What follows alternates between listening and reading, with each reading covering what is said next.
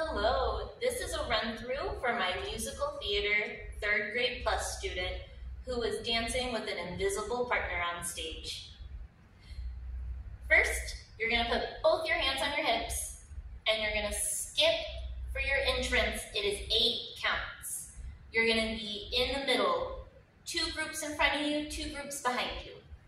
1, 2, 3, 4, 5, 6, 7, 8.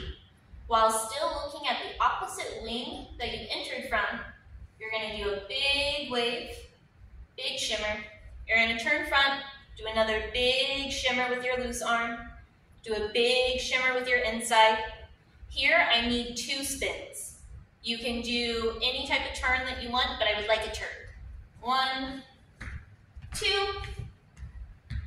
and then you will do 12 counts of any solo choreo that you want, as long as it fits into 12 counts.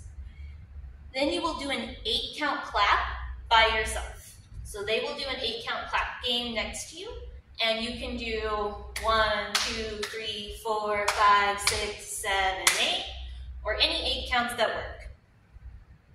From there, you will do 1 more spin. Then I want you to push back, push front, push back, push front.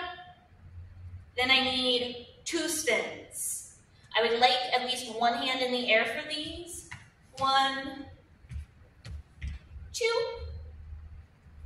And then we repeat 3 times.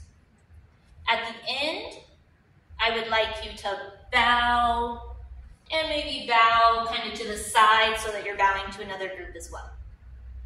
Then remember, 1 group goes, 2 group goes.